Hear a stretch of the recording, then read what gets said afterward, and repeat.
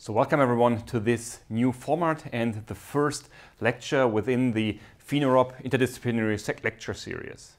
The goal of this lecture series is to educate our peers that are not from our field in order to let them understand what are basic techniques, key building blocks that we build our research upon in order to facilitate the interactions with other fields. So this lecture is made for you if you haven't studied computer science, you're not an engineer or similar, so that you're someone from a different field and you want to at least get a basic understanding how neural networks can be used for image interpretation.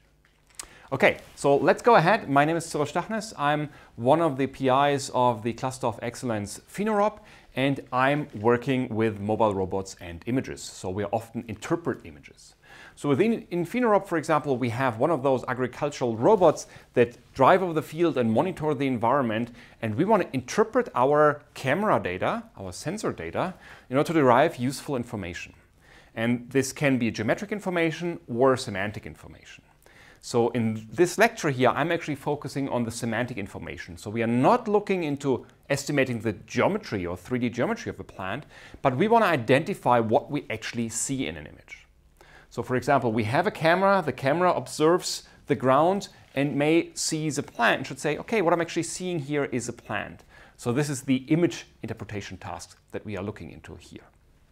And I want to explain how we can do this using neural networks, one of the key techniques how to do that. And you get a basic understanding how neural networks actually work and get a glimpse on how they can be used in order to interpret images. And again, this is presented in a way that you, as a listener of this talk, can talk to someone who builds neural networks and at least have a basic understanding of what they are doing. So the most simplest task in image interpretation is actually a classification task. So we have an input, which is an image from a camera, and we want to turn this into a classifier output. And we basically want to assign a name to that image, something that we see. Should explain what we see on that image. So for example, if we provide an image, in this example from a sugar beet plant, which we have recorded on our fields with one of our agricultural robots, for example, the classification system should say sugar beet if you input this image. Right? So we want to assign a human-generated label to that image. And that's the goal of image classification. Within the cluster, we may want to use those images of plants, but we can also have other images, like we provide an image of a cat, and the system should say cat. Or we have a handwritten digit, like this one over there, and then the system should say that's a 5. We could train a neural network to tackle all of those tasks, but we typically build a network which is specific for one of the tasks. So we do either detecting animals or handwritten digits or plants, for example. What we're also often using is an extended version of this image classification task, which is semantic segmentation. So in semantic segmentation, we also provide a camera image into the system, but the output is not just a name, it's actually the same image, but where for every pixel we have a label per pixel saying what is it, what we see in that pixel. So for example, green here in this notation means a sugar beet plant, and red could mean that's a wheat plant, and the kind of bluish color here, it could be the soil. So we can also use semantic segmentation, something that we actually very often using in practice in order to provide a kind of fine-grained labeling for every image, where we assign a label to every pixel.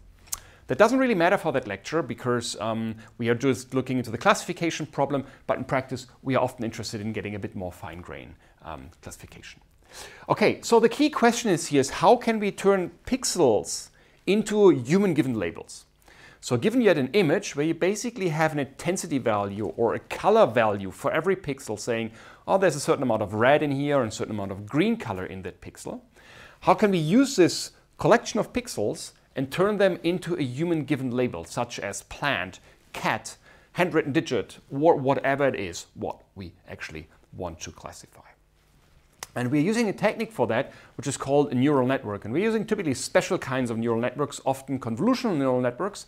But for that lecture here, we stick with neural networks and we'll try to explain what neural networks are and what challenges are in there when we want to set them up. Okay, so what is a neural network? Two words in that, neural and network. So what's a neuron and what's a network?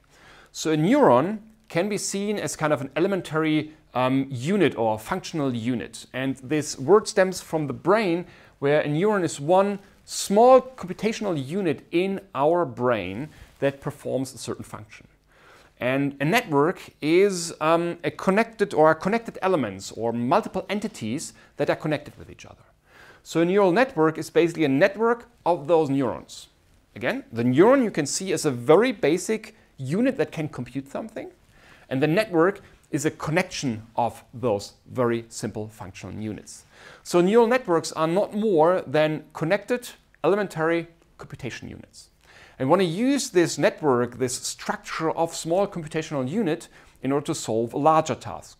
So we're taking a large number of these small units of these neurons, combine them together into kind of a network which pass information from one neuron to another neuron, do small computations all the time, and see if we get a useful result out of that.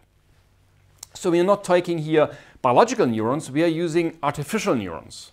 And these artificial neurons, here shown by this circle just as an illustration, they receive some input, some incoming values, numbers, currents, whatever it is. It does some transformation of this information, so some computations are happening, and it generates an output. And so it's a very simple thing. Some input, some computations, some output. So if you have some mathematical background, you would say, oh, that's actually typically a function can do something like this. And that's correct. We can treat our artificial neuron as a small function. It has an input vector x, then a function that does some computation with this input vector x, and it provides me with an output. Typically called as y, or y hat is the output, what f of x thinks what x could be. You can see it in that way. And typically, this vector x here is a multidimensional vector. So it doesn't necessarily need to be a single number, like an intensity value of a pixel, at least of a black-white image, which is a kind of a single number. But it could be 3 numbers, an RGB value, or it could be even higher dimensional. So these neurons can take larger input vectors, and they provide us with a certain output. Okay, so we can see this neural network then as a network of those small functions, and then the network itself is a function again. So we may have multiple input neurons, it's also called the input layer, here shown on the left-hand side, where we can see this basically as a vector. So we can write a number into those neurons. And then there are connections, this is our network, and some neurons in here, which I don't really know what they're doing. I call them hidden layers or hidden neurons. And then there's an output layer which generates the output. And basically we can write numbers in here. In this case could be also 4-dimensional, it could also be 2-dimensional, 3-dimensional, 10-dimensional, doesn't really matter. It's basically given by the structure of the network, and it generates me an output vector. So we can see this neural network as a function which takes an input vector x and generates an output vector y. And basically those neurons and the connections between those neurons basically determine what this function f actually computes. So if we go back to our classification problem, it means x is an image, the image of a plant, of a cat, of a number, and we should do some magic, and this magic function, the neural network function, should turn this into an output which could be the word cat, or saying, oh, this is label number 1, this is label number 2, something like that. And depending on how the network is built up, it will do different things. And there's actually a large number of different networks out there. So this is actually a large illustration of different types of neural networks which are out there, and they're much more than this. I just copy-pasted out a few. So you can see we have different architecture. They're kind of labels with different colors which have different properties. Some of them are just kind of basically like a directed acyclic graph, so that means there are no cycles in there. Others contain cycles, though there's a large number of different architectures that those neural networks could take. And the simplest neural network is a multi-layer perceptron, which is often used. And so one of those called feed-forward networks. So this is our input layer, this is our output layer, and there's a certain number of hidden layers in between, and the information flows here from the left-hand side to the right-hand side. This is the input, this is the output, and it generates me the results that I actually want to get. Okay, so let's go back to our image classification example and see what that could do. Let's say I take, as an input example, the image of the cat, and the system should tell me that's a cat. So I need to take this image and kind of squeeze it into this input layer, or some information out of this image needs to go into this input layer of my neural network. And then some computations are done, which I have no idea what they are doing at the moment. And then I should actually generate an output. And this output I should somehow turn into that word cat, right? So again, in this example, the x is the input image. The f of n is my neural network, this function, which maps the y hat into the word cat. So what we have in here, this is my full input image. This is a function which maps images to labels, and this is my output label. And what I now want to do in the next 15 to 20 minutes is explain you how a very simple network that could solve such a task actually looks like. In the example I'm going to present, the images are a little bit simpler than this cat, I have to admit. But it's basically what I want to tell you here are the basic principles that you can understand really in basic parts how that works. Okay, so let's start with an image. What's an image? An image consists of individual pixels, what I said before. So the image is basically a 2D structure of pixels, of intensity values. And if you have a grayscale image like this one over here, which I will use in my example, these are just values, 1D values for every pixel, and it just says how bright is that value.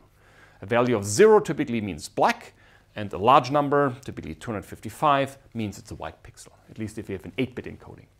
So this is basically, this image consists of a set of pixels, and each of this pixel basically stores an intensity value.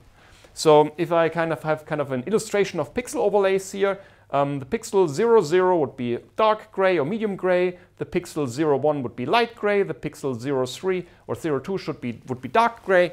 In this way, every pixel is associated with a color value, with an intensity value.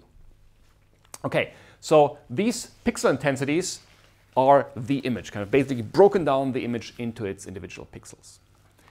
And what we then want to do is we want to take those pixel intensities and feed them into the neural network, right? So what we could do is we could generate a neuron or use a neuron for all of those pixels and store the intensity value in this individual neuron. So we have n+1 of such intensity values. If this is x0 to xn, that means we have n+1 values. We can just take those values and store them into the input value of my neural network. So I illustrated that before as a vector, x0 to xn. And now every xn, every number here, is simply the intensity value of my pixel. So whatever I stored in that pixel, I basically store in my vector over here.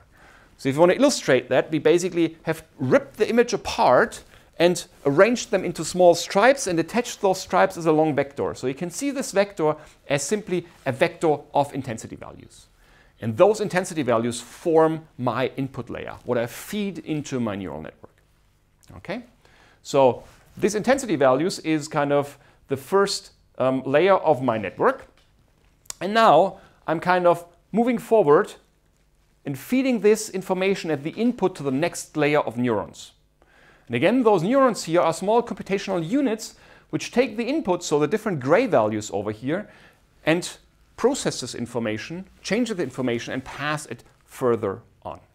Okay? So some magic is happening in here. And then let's look to the output. What should the network output? We do again some magic computations over here until we reach the output layer. And this is an output. So how should this output cat should actually look like? So the question is it actually a cat? Or is it maybe a dog? Or a plant? Or a number? Or a sugar beet? Or whatever? And so what we say is we could actually treat that as an indicator value vector. A vector which consists of zeros and ones, where 1 means it's actually that thing, and 0 means it's not that thing. So for example, we could output an indicator vector 1, 0, 0, 0, 0, 0 if the first dimension over here refers to the fact that this is actually a cat, what I'm seeing in my image. So basically the output vector y0 will be turned into 1 and y1 to ym will be turned into zeros. Then I get an indicator vector which tells me, okay, this is object number 1 and not object number 2 and not object number 3 and so on.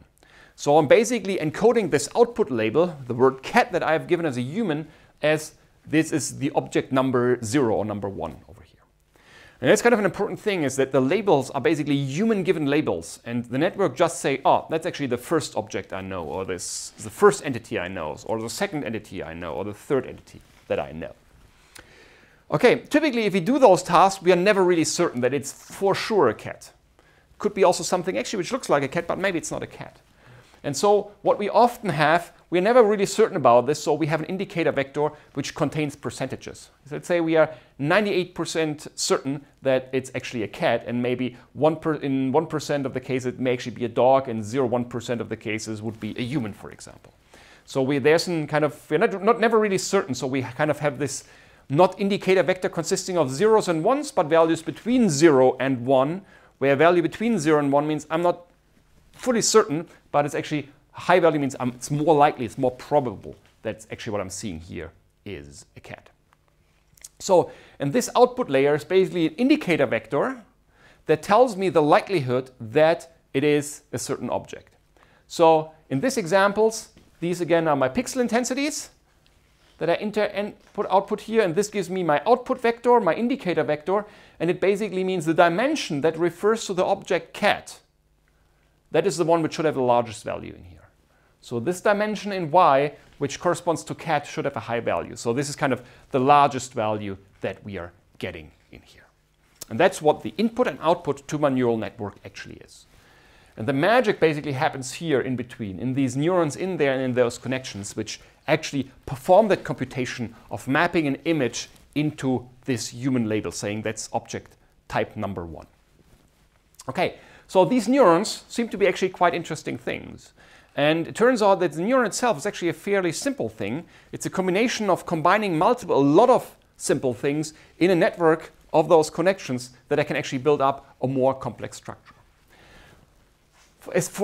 To understand what's going on, let's just inspect this single neuron. So we're forgetting about all the rest, and we're just looking into this single neuron, which here has an error. So basically I wiped out everything else. This neuron has inputs, and those inputs are the neurons here from the left-hand side, in this example from the input layer, but could be also another layer. So it's basically the inputs from the previous layer of my network.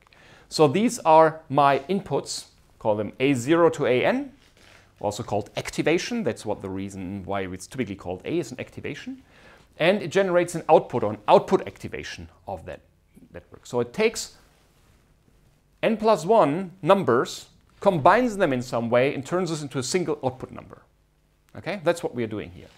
So this neuron, so the computation that happens here in this process can be described as a function which takes as inputs A0, A1, A2, A3, and so on and so forth until AN, and outputs a new A. So that's the output, and these are my inputs over here. Okay? So the question is, how does this function actually look like? And the neurons we are actually generating are a special type of those functions. So these are basically then, in the end, the activations from the previous layers. This is the output activation for the next layer, and we need to describe how this function f actually looks like. And let's dive into the details and let's have a look how a simple single neuron actually looks like.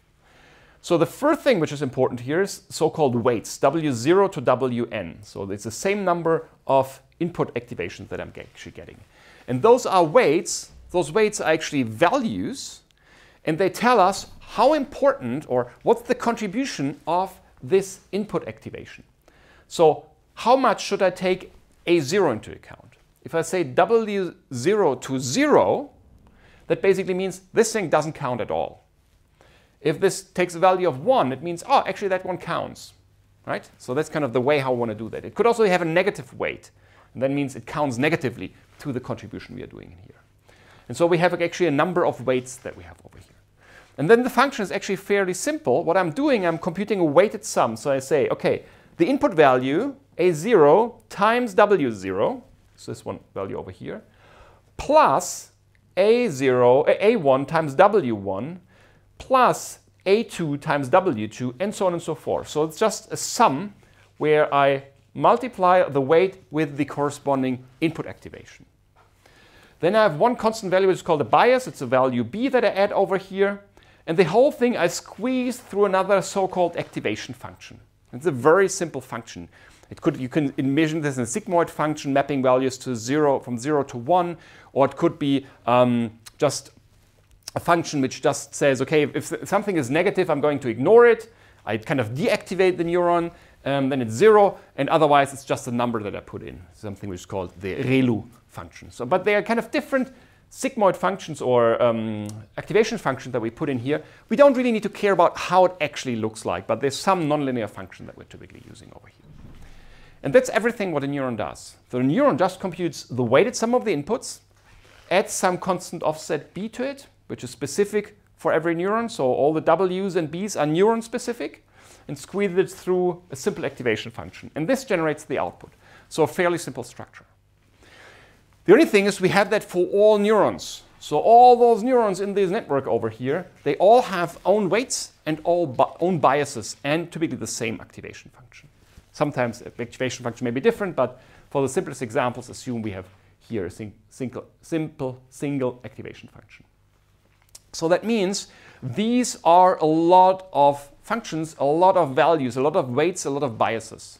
And that is true. Those neural networks are a huge number of those numbers, of those connections, of those, we call them parameters. So W and B are parameters that we have. And depending how we set the parameters, we actually get a different output, a different function that we are computing. And you see all those connections over here. These are the connections. And if we set the weight to 0, it basically means we are eliminating a connection. We are taking the connection out of the graph. And if the value is positive, it's something which counts in the positive way to that contribution. If it's a negative function, it means it has a negative weight in this computation. But that's basically it. We have those functions. OK, now let's look into an example of handwritten digit recognition, which was one of the early examples that was used for training those neural networks. Let's say we have this sequence of numbers and we want to say, OK, what's that, what's that, what's that, what's that? So whatever, 5, 0, 4, 1, 9, 2. So that's the task that we actually want to do.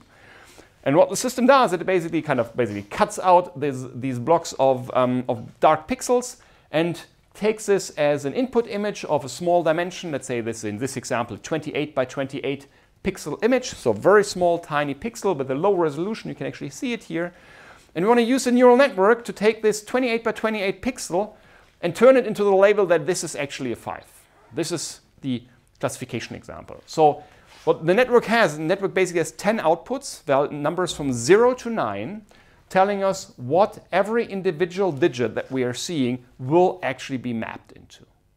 This is the example of handwritten digit recognition. And you can do this with a very simple network structure that I've seen, with a simple MLP, and therefore I'm actually using this in this example. If you have more complex tasks, you typically need more complex networks, but for us right now, that is actually sufficient over here. So every pixel of my input image, of my handwritten 5, is actually fed into the first dimension into my input layer. Then I have a couple of hidden layers over here. We do some computations, and we basically take the information, we pass it on from neuron to neuron, from layer to layer.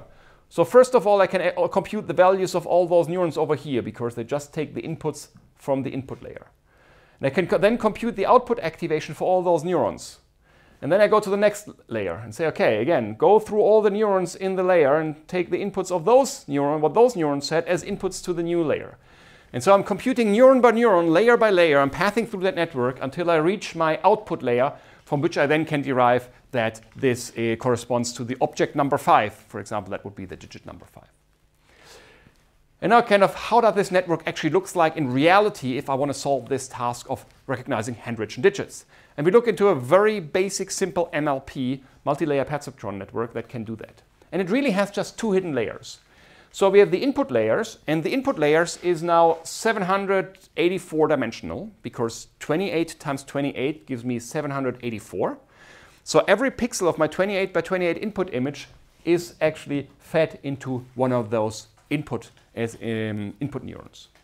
And then we have 2 hidden layers. The first one has 128 dimensions, and the second one has 64 dimensions. So we are reducing this 786 dimensional vector to a 128 dimensional vector over here.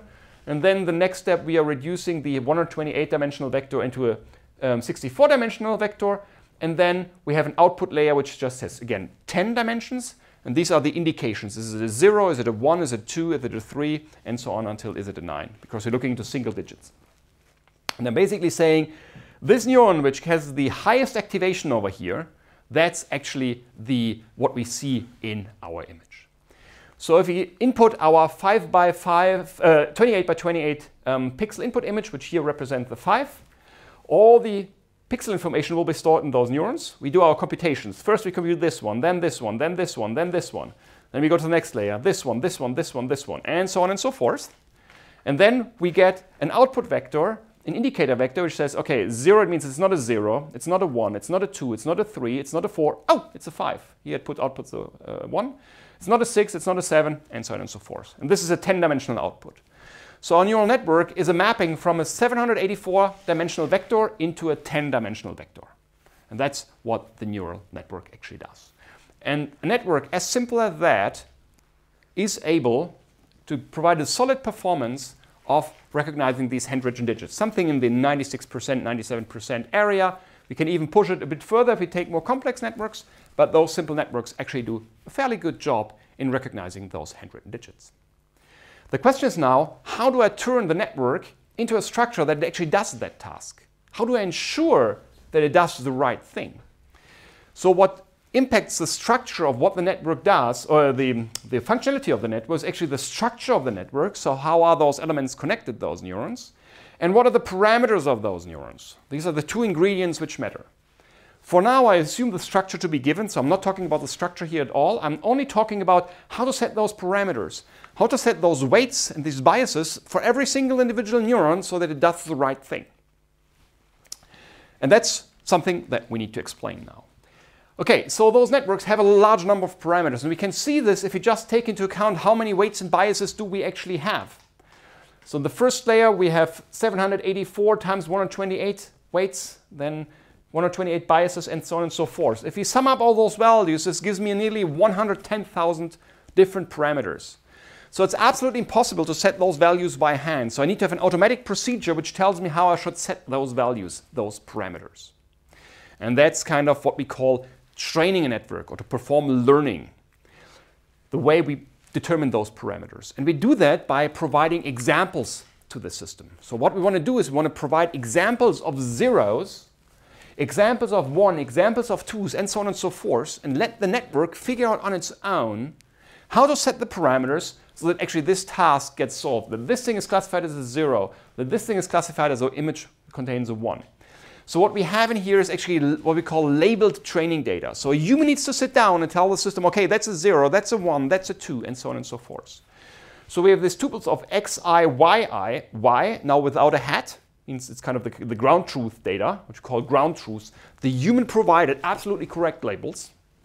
And the xi's are the different examples that we have. So it's basically examples of 9s, examples of 8s, examples of 5s, and then the correct label to it. So this is an example, and that's the corresponding label for that example. And so what we want to have is, we want to come up with an approach, and I will just very briefly sketch this approach here, just give you a very brief idea. We don't go into the mathematical details here, because it's not needed in order to understand at least the concept of neural networks. But the key thing in here is we want to have an approach where we just provide this data, these examples, and the system figures out on its own how to set the parameters so that those examples are classified as good as possible. That's what we want to have. And that's what we call exploiting the training example. So for a single training example, or for our training examples, we basically take those training examples, so these numbers over here, and as an example, we provide them as inputs to the network, let the network do the job, then the network will assign a label to that, so what the network thinks at the moment, and maybe that's complete garbage initially, because if we don't know what the parameters are, it will be complete garbage initially. And then we compare that to our ground truth labels, to the human-provided correct information. And what we're basically doing then is we say, okay, that's what we get, and that's what we should get. That's what we have, and that's what we should have. And I can basically compare that. And I'm trying to optimize those parameters over here, that those predicted outputs and the ground truth is as similar as possible. So if I have my network, I put in examples, I let the examples do the job, maybe get this output, network output over here, says, okay, 0.9, that's the likelihood that this is actually a 5, and the likelihood of 0.2 that is actually a 0. And I compare that to my actual label, to the human-provided information over here. And then I compare those two elements over here. I say, how similar are those vectors? And this is something for which I use a so-called loss function. The loss function tells me how bad I'm performing.